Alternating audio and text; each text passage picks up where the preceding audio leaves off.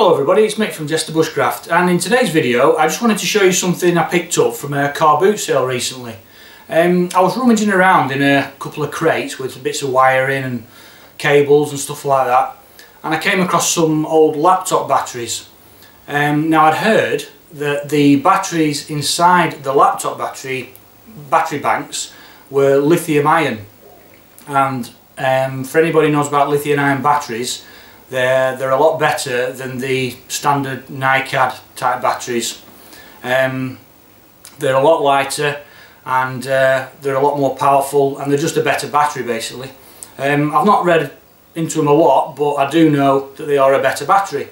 So I thought, alright, I'll take one of these home. So I took the battery bank home, the laptop battery bank, split it open, and sure enough, inside was that. And that is, I'll show you a close-up of this later, that is 4 banks of 2, each set of 2 is in parallel, and then the 4 are connected in series. These are 3.7 volts per battery, and when they're all connected up like that it gives you 14.8 volts. I think the amp hours, if I remember rightly, looking at the casing, was something like 64, something like that. I might be wrong, but I think it was 64.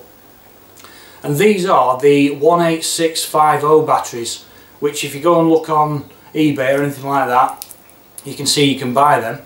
And they're not cheap, so you know, there's a couple of quid's worth there. And so what I want to try and do is, I know you've got to be careful with these, because if you charge them incorrectly they can overheat, and in some cases they can explode. So you've really got to be careful with these. You really need a special charger to charge them individually, or if they're in a bank like that, then you need a specific charger which has protection incorporated into the charge system. But what I thought was, how about sticking the solar panel on it and seeing how that, and just keep my eye on it and see if it trickle charges it enough for me to be able to utilise this for when I'm doing my CTX expeditions for the CB radio. So I'll just give you a closer look at the batteries and then we'll try charging them with the solar panel.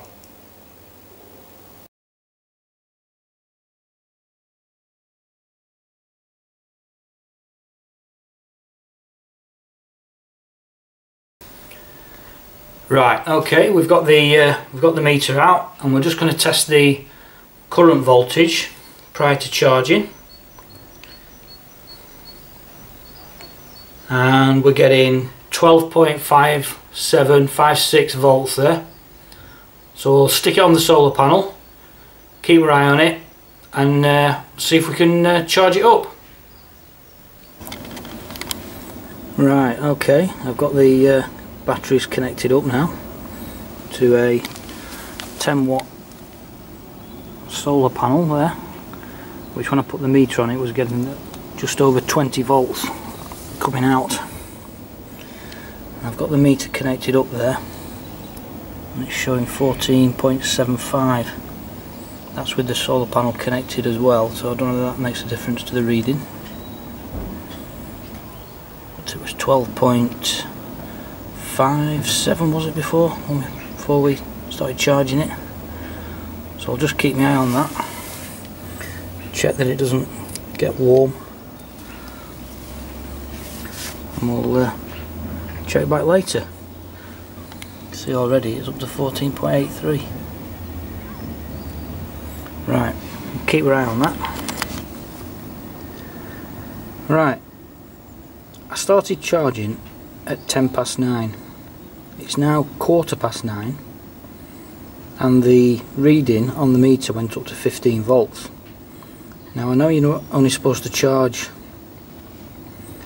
lithium-ion batteries up to, it's dropping up to about 14 volts, or just above 14 volts, and then you leave it, take it off charge and see if it holds charge.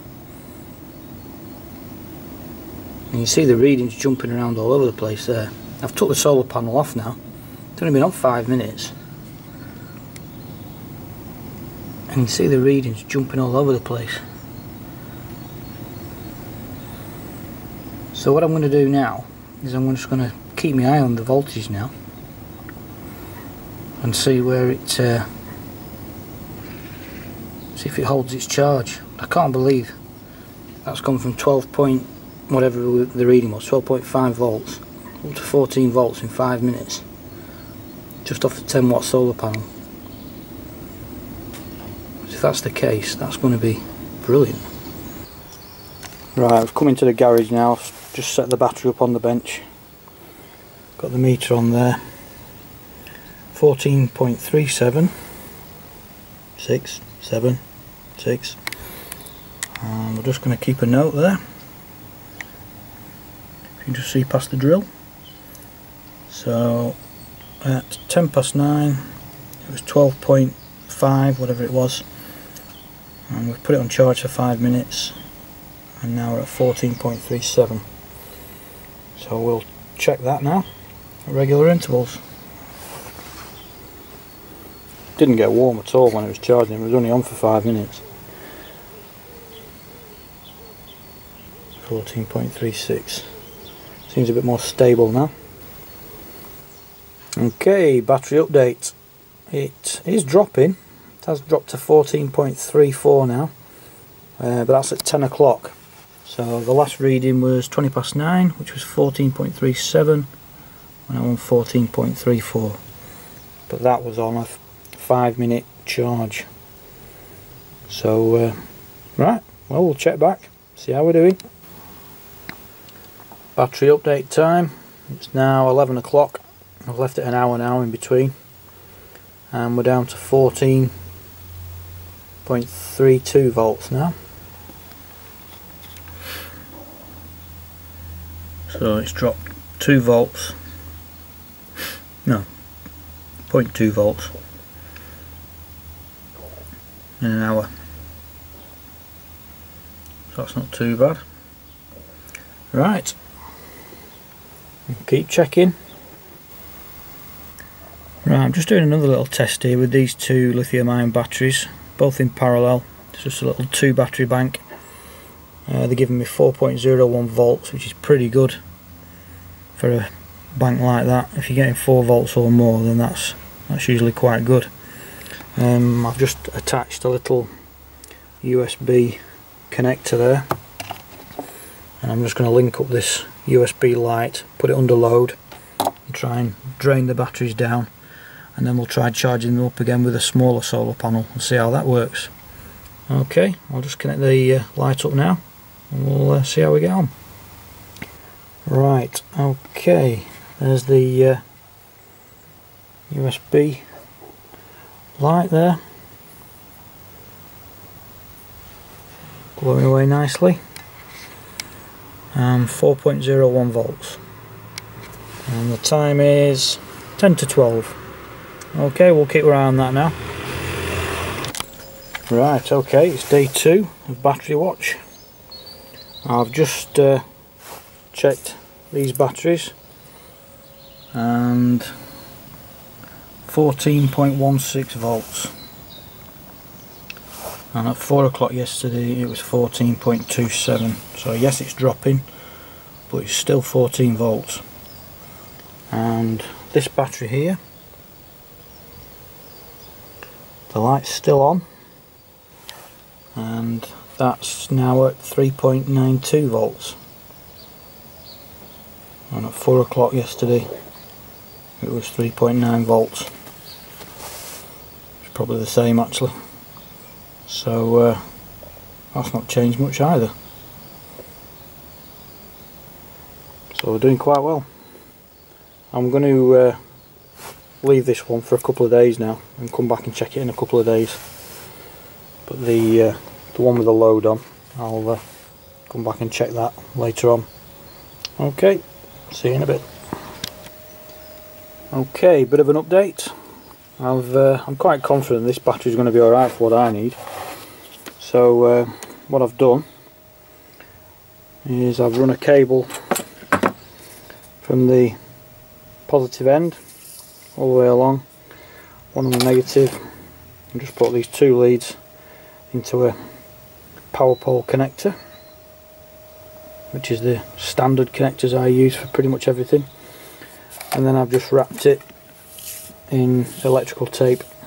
I might get some heat shrink at some point to go over that and just make it a bit more neat, but for now it's okay.